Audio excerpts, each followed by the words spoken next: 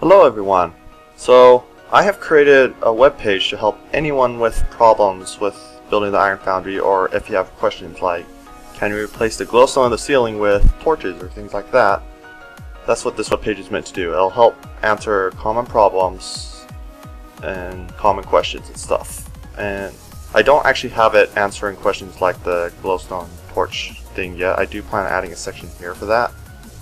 But basically, if you want help with the foundry or anything, that's what this is here for. So I'll just give you an example. Say we aren't getting as much iron from the foundry as we should. We're getting very little, in fact.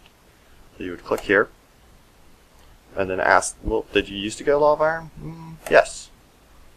Are you sure you built in the spawn chunks? Well, I thought I did. I don't know. You click here and then it'll give you this nice little page about how to find the spawn chunks. Watch the video or read it here instead. And then if you already built it out of the spawn chunks, it'll tell you a little about chunk loading, and you can use chunk loading to help you if you built out of the spawn chunks pretty much. And that's all there is to this thing. Now take the information it gives you with a grain of salt. It might say that your problem is that you didn't build in spawn chunks when really it's something else. So just be careful and don't trust it fully, because I don't know all the problems and answers. But that's this. If you want to go back a section, just click in this region over here and you'll go back. And that's all there is to this.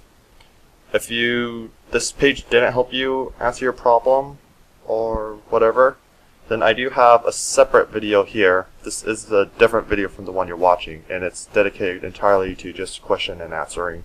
You just write in the comments your question, and I can maybe go and help out if I have time, look at what the problem is.